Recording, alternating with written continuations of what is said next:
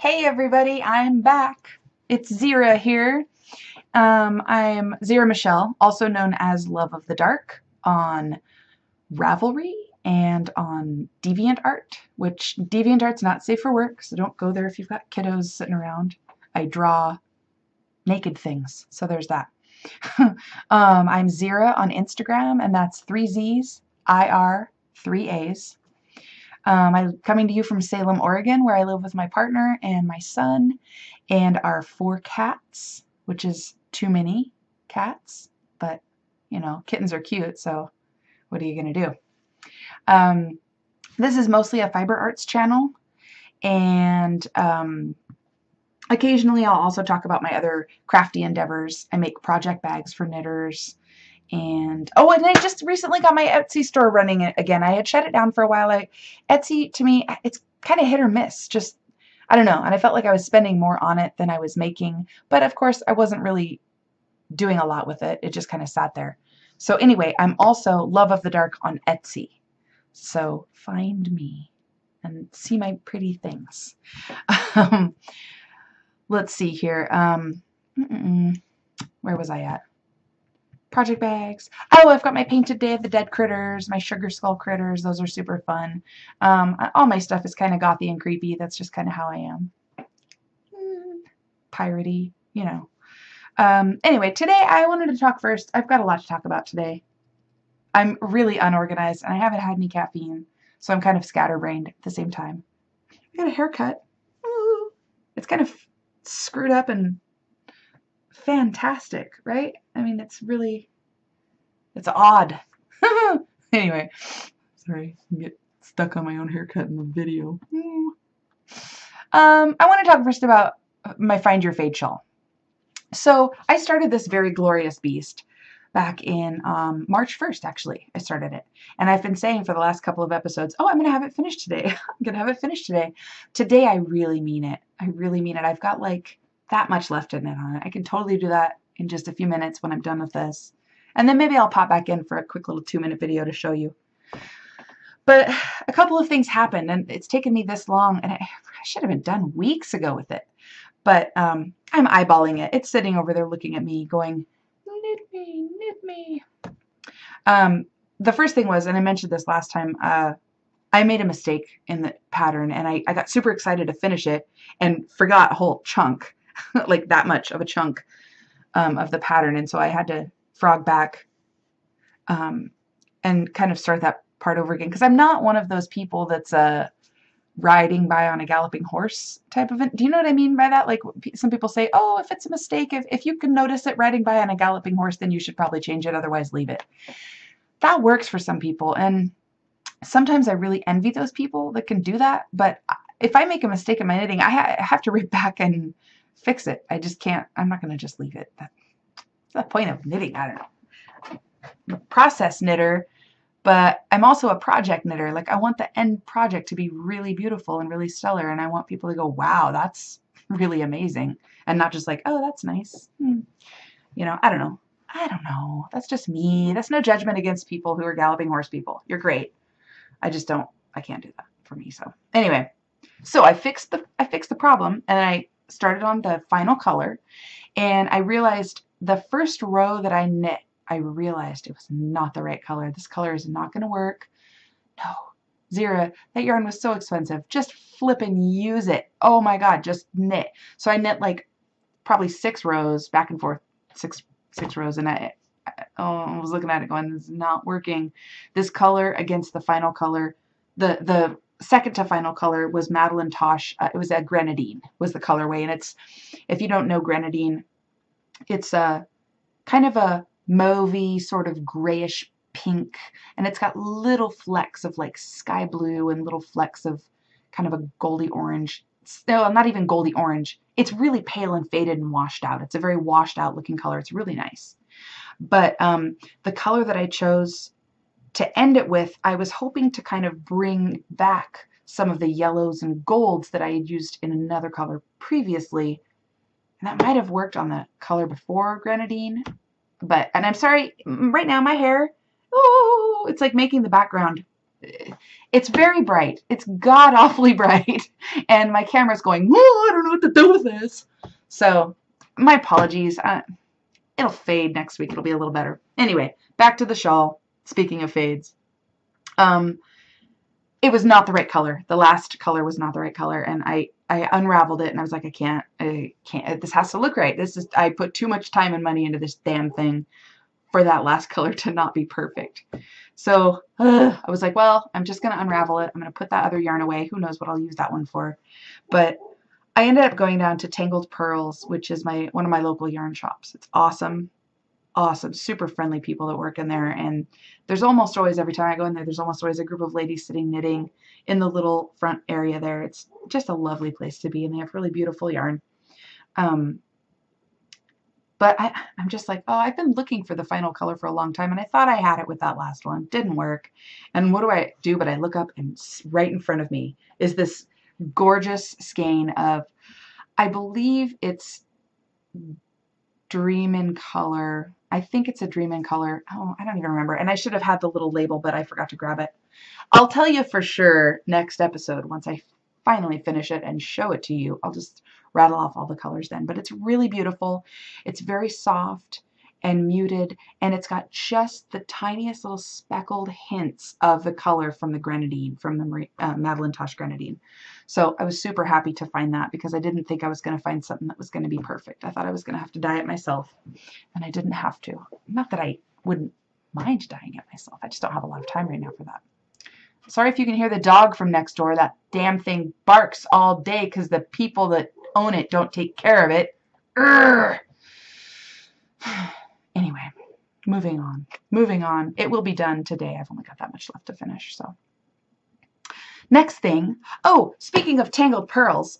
Oh, I'm so excited. They are hosting a knit along, and I'm super excited to join it. I'm going to briefly show you this pattern. It is a paid for pattern, so I'm not going to show you the pattern, but I just want to show you the picture real quick. It's called the Goldfish Memory Shawl, and it's by Casapinka. I hope I'm saying that name right. Casapinka on Ravelry. And this is what it looks like. I'm sorry that it's so blown out. It's hard to see. But basically, I want to read you the little blurb, and I'm sure that this is fine because this doesn't tell you anything about like the pattern itself so much. But it says there's an urban legend that goldfish have an attention span / memory of 3 seconds. The time it takes to circle the goldfish bowl. Sometimes I'm like a goldfish when knitting, and I'm ready to move on to the next thing or color fairly quickly. This pattern is an excellent solution for those goldfish knitting moments when you want things to change fairly quickly. And that sounded so ideal after this Find Your Fade. I love the Find Your Fade. Don't get me wrong. I'm sure that I'll knit another or maybe 2. But it is one thing and then one thing and then back and forth and back and forth. And it gets a little monotonous after a while. It's nice for sitting in front of the TV because you don't have to think about what you're doing at all. But this looks like each little individual section is totally different from the previous one, and that sounds so fun. And it's a 3-color shawl.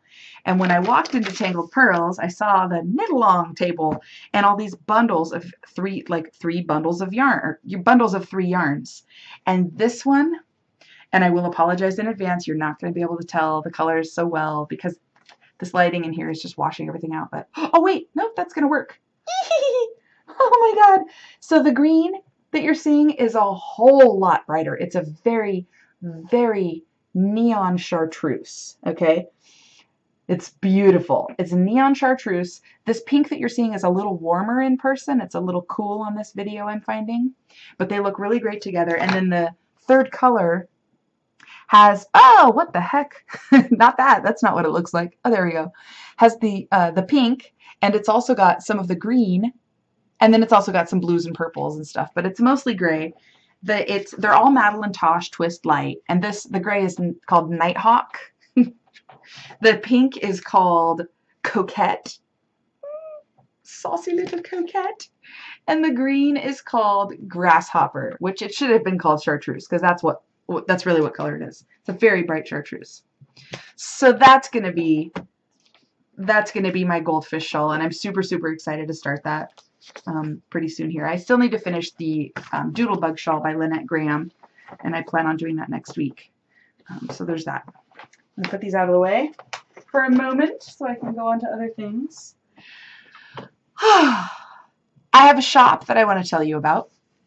I got my taxes back and decided to go on a spree.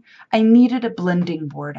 I've not had a blending board, and I didn't want to attempt to make one myself. I know people get some kind of special glue and staples and a cutting board and carding cloth, and they make their own for half or less the price of you know, a company made blending board. But I've got enough on my plate. I don't need to be trying to do that too. So I just bought a blending board.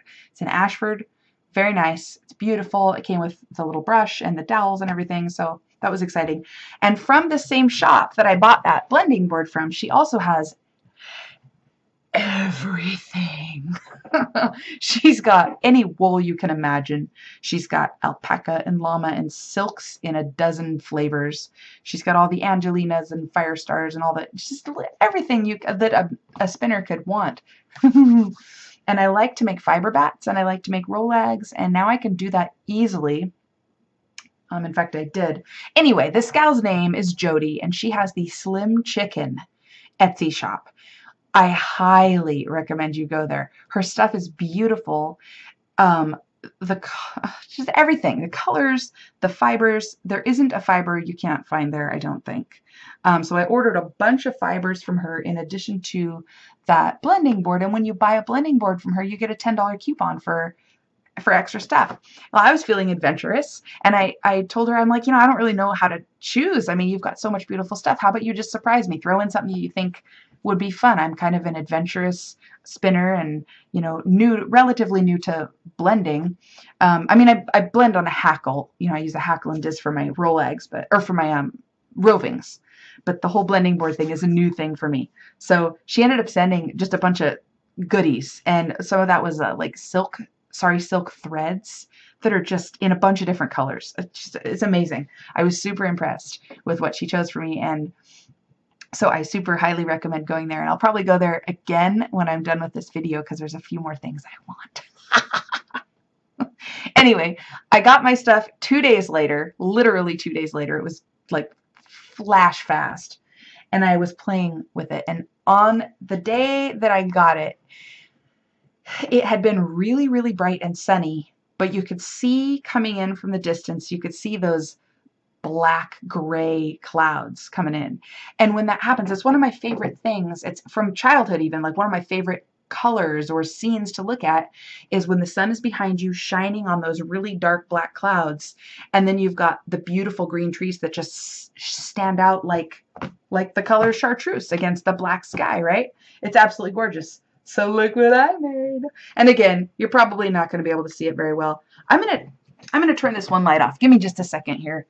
Come here, light. I'm going to turn you down for a minute and see. Please don't fall. Let's see if this is any better. A little bit. So in reality, this green is actually a really nice chartreusey bright green.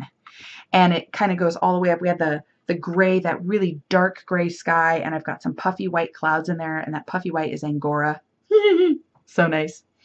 This is, it's got merino and polwarth and Angora and some Tussa silk and a little bit of sari silk for some additional interest in there. So those turned out really lovely. I made a whole bunch of them. There's another one. Made a bunch. And then I also made another one that one's called Incoming Storm, because that's what it looks like. This next one I made, so a minute ago, Starbucks had this unicorn frappe thing, okay?